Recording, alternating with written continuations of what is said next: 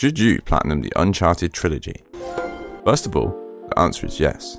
This is a great trilogy of games and should be enjoyed by everyone, with the difficulty and time taken heavily dependent on your own skill level. I'll keep each story pretty much spoiler free, but just note that there will be a brief overview just for some context. So, in this video, I platinum the original trilogy back to back, and here is just my final thoughts. If you've been living under a rock, Uncharted Drake's Fortune is the first entry in this series released in 2007 and my personal favourite of this trilogy. We are introduced to Nathan Drake, the long-standing series protagonist and descendant of the legendary explorer Sir Francis Drake, who is accompanied by Victor Sullivan, otherwise known as Sully, Nate's trusted mentor. The two of them discover the coffin of Francis Drake, which hides a diary that hints at a lost treasure.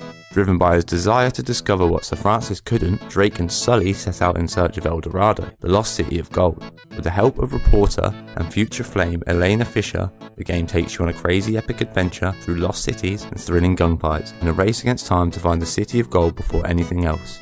Now, this gameplay blends action-adventure with lots of shootouts and gunplay, platforming elements which can feel pretty clunky at times, and also some mildly challenging puzzles if you're dumb like me. Now, this trophy list is an interesting one. On PSN profiles it says 5 out of 10 difficulty, but you could argue that depending on your experience with crushing, this could end up more like a 7 out of 10. The campaign can be unforgiving at times and the enemies hit very hard, so be patient and you will find your rhythm before you know it. Think old Call of Duty campaign on veteran and you're in the same ballpark. Completing the game in one playthrough on crushing will unlock you all of the difficulty trophies in one, so the aim here is to work through your story and look out for the treasures. There are 60 in total, 61 including the strange relic, and they're all easy enough to spot. You can also follow a guide if you want to avoid any extra backtracking later on. During this playthrough, you want to be aiming to get all of the kill type trophies done as much as possible, so every time you get a weapon related trophy, make sure to be switching for any of the other weapons, so that if you haven't got a trophy for it yet, then it's easy to get hooked on a weapon and not use the others, so keep that in mind as you're playing. You can reload checkpoints in chapter 8, 16 and many others to do all of these. Don't worry too much if you miss any, as you can just chapter select and revisit anything. Some of the other ones are a little bit trickier. Steel Fist Expert asks you to kill 10 enemies in a row with a single punch after weakening them with gunfire. The best place to do this type of trophy is on the boat right at the beginning. You can do what you need, save and reload the checkpoint, and then continue again until you reach the required amount, making the rest of this a walk in the park.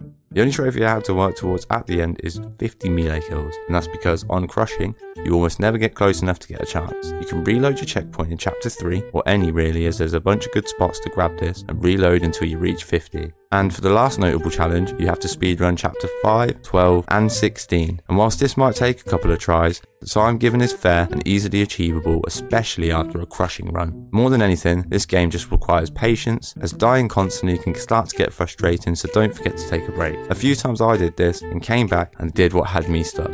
So, this story remains compelling throughout, and although I felt the end of all of these games is kinda weird, I feel like if you played these you might understand, and there are also some frustrating moments with the gameplay, you've just got to bear in mind that this is a remaster of a now 15-year-old game. The narrative really excels in many aspects, with some top tier voice acting, great level design, and fun gameplay. Naughty Dog really made this series with a lot of love and care, which shows in the final result. The whole concept takes snippets of Indiana Jones and even Tomb Raider, and really modernised the genre, shaping a style of games to come, and even heavily inspiring the reboot series of Tomb Raider, which is also fantastic by the way. This game got a lot right for its time, and whilst it definitely feels like a PS3 game at times, it's pretty easy to overlook any small frame rate issues and bugs. Honestly, this one might be my favourite due to nostalgia, as this was the only one I even remembered 15 years later. This is a fair platinum for sure, and if you love those AAA games, you owe it to yourself to add this trilogy to your collection. You're looking at somewhere between 10 to 15 hours for this one, and that remains true for the entire trilogy.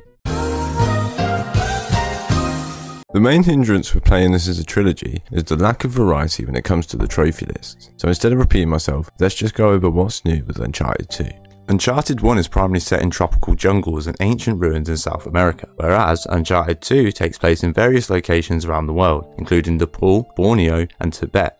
The environments in Uncharted 2 are more diverse and visually stunning. Now, Among Thieves received a significant graphical upgrade compared to its predecessor, featuring more detailed environments, improved character models, better lighting effects, and overall enhanced visual fidelity.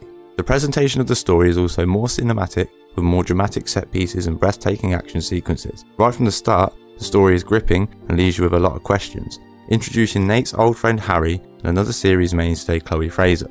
For the story, we are back as Nathan Drake, as he seeks the lost city of Shambhala and a powerful artifact known as the Chintamani Stone. This entry delves into deeper and more intricate storytelling. Compared to the first game, this plot is more ambitious and emotionally engaging, with a greater emphasis on character development and relationships. Questions of loyalty and the moral scope of his own adventures, Nate goes through a lot in this game, which sees him turn from boy to man in my eyes. It features heavy emphasis on the themes of sacrifice and the consequences of one's action. The gameplay mechanics have been improved a lot, from the addition of stealth takedowns to the ability to use objects in the environment for weapons. The platforming and climbing mechanics are smoother and more fluid, offering more dynamic and acrobatic movement. This one held up a lot better than the first, and overall this game is a lot of the same on a much larger scale with even higher stakes. So if you enjoyed the first game already, you know exactly what you're getting into with this one. The trophies on each entry are in the exact same format. Now the only real change to this entry is the addition of more treasures. For this game you have to collect 101, and that's including the strange relic again. This is where I wish they tried something a little different. It would have been nice to have different styles to aim for, but it ended up being an awful lot of the same. Steel Fist Expert makes a return, and this time I reloaded chapter 5 near the beginning and made use of reloading checkpoints again. Also Master Ninja is back, and the best place to farm this one is on chapter 12.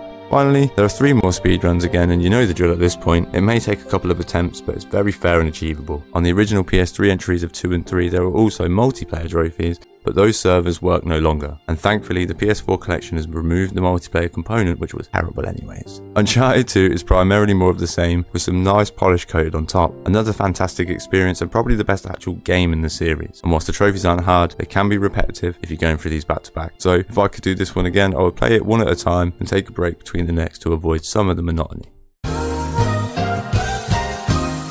Drake's Deception is the final entry in this original trilogy, delving into the backstory of Drake and exploring his relationship with his mentor Victor Sullivan. The story revolves around Nate's search for the lost city of Aram of the Pillars, also known as the Atlantis of the Sands. The game takes players on a wild journey across various locations, including France, Syria, Yemen, and the Rub al-Khali Desert. The narrative delves deeper into the character development of Drake, revealing his past and testing his loyalty and determination. The story takes a more dark and gritty approach, exploring the past of Sully and Drake's younger days, the themes of betrayal, and a general sense of unease throughout. There are still some moments of humour. Both Chloe and Elena make returns in this entry, and both run into each other, making for a very awkward but funny confrontation.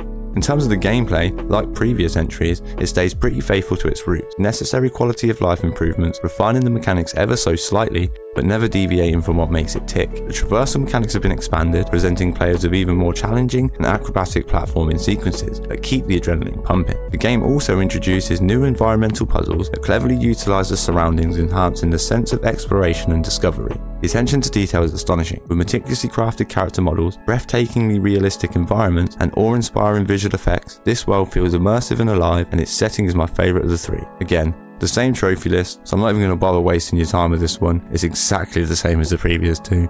However, if you do have any questions or need any help on any of these games, leave a comment and I'm sure I'll be able to point you in the right direction. In conclusion, Uncharted 3 stands as a testament to the evolution of the series. With its enthralling storyline, polished gameplay, breathtaking visuals, it represents a milestone in the action-adventure genre. So, after playing this trilogy, I can comfortably say it was more than worth it. A great adventure and pretty easy platinum trophies to boot. There's a reason Naughty Dog are praised so highly, and it stems from their love of their craft and desire to create the best possible experiences for us, the consumer. Thanks for watching. Let me know if you like this type of video. I'll be doing a full platinum video for the remaining Uncharted games in the future, where I go a lot more in depth, so smash that subscribe button and turn on that notification bell. Stay safe out there. Gaspard out.